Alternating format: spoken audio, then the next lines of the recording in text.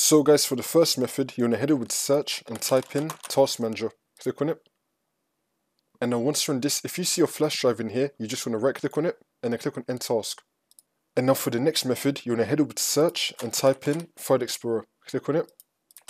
And now once you're in File Explorer, you just want to scroll down on the left hand side. You want to find your USB flash drive. You want to right click on it and then click on eject. See if that works for you. And now for the next method, you want to head over to search and type in create and format hard disk partitions. And now once you're on this, you want to find your drive in the list right here.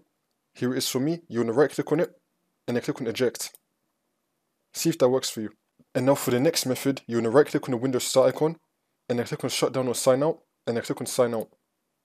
Now you just want to sign back in. Try to eject it now, see if that works for you. And now for the next method, you just want to simply restart your computer, come back into Windows, and then hopefully that will fix your problem.